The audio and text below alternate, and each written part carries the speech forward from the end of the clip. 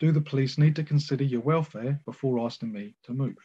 In short, yeah, the guidance they had before about welfare and unauthorised encampments is still in place. So public bodies, including the police, should take into account welfare before they decide whether or not to evict.